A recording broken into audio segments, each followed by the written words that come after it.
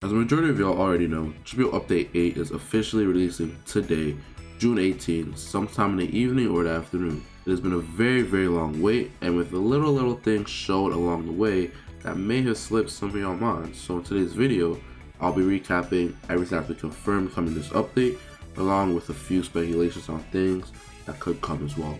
Starting off with a recap on all the fruits that we know are dropping for sure. This update will have the most fruits ever drop at once, all ranging from common to mythical. According to Full Use channel, 4 new fruits are being released as long as an upgrade of a current fruit. The heal fruit being the lowest ranking fruit with only a mere 3 moves, so it's safe to assume this fruit is probably going to be a common. And then we're also getting spring, which has 6 skills. It's more of a PvP based fruit. It has very fast moves, and my guess is going to be a rare or an epic. Second gear Gomu, which now doubles Gomu's moveset to 12 skills, is still unknown as to how gear second will be acquired, but my guess is probably going to be through some sort of mission that you're going to have to do, and as a reward you'll unlock gear 2. Venom is also getting dropped, and it has a total of 10 skills plus a transformation, and I think it's safe to say it'll be no lower than a legendary. I personally think it's going to be a mythical, but I have no clue. And finally, the last fruit we're getting is Ope, which has 10 skills just like Venom, including the Surgeon mode, which switches out some of its moves.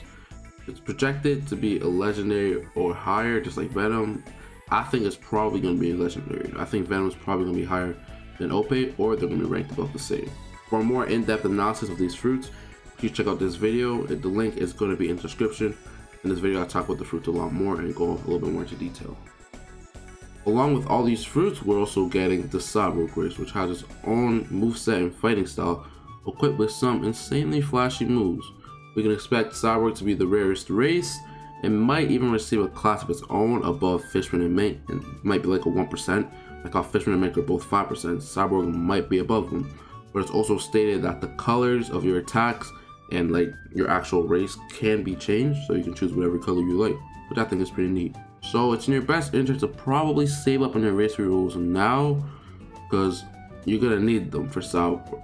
The update is probably gonna drop today if Fully doesn't sell, but a code will be dropping on the update with around 20 to 50 race rules, so you're in luck if you haven't been saving. Hopefully that gets you Cyborg, but you should probably start saving your race rules. The only weapons that have been sneaked to the public so far are Lost Sword Kiku and the sword from one of the wardens in Impel Down. I don't know what his name is, but he had the dual bladed sword. We know this update's about Dressrosa, so I doubt his sword is going to be released because that's Impel Down, so it's going to be released in part 2 most likely. Kiku did receive its own showcase video with a moveset of 4 moves, but 2 of those 4 could only be used if you have the Ope fruit consumed, so it's in your best interest to have Ope if you're going to use this sword. All the showcases talked about in this video will be linked in the description. If you want to go watch them and check them out for yourself, scroll down and check the description.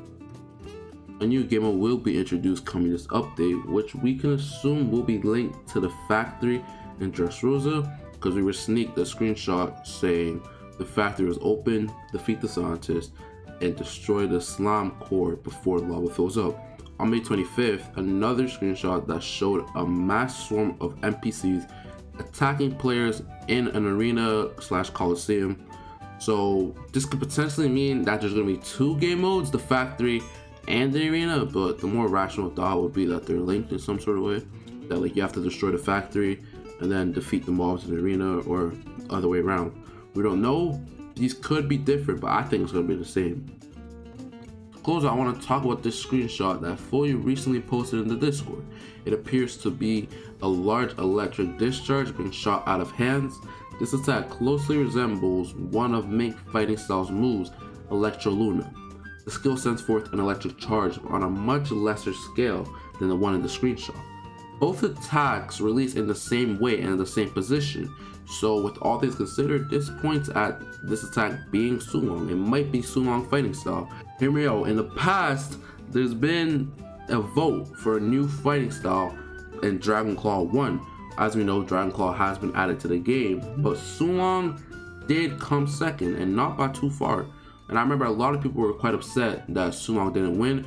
A lot of people wanted Sulong to be added to the game, so it's not too crazy to assume that this attack could be a part of Sulong's fighting style moveset. I think that covers everything dropping in update 8. If I missed anything, feel free to share in the comments and let everyone know. I will be streaming this update later when it comes out, so make sure you guys tune in. Have a blessed day, and I'm gonna catch you on the next one.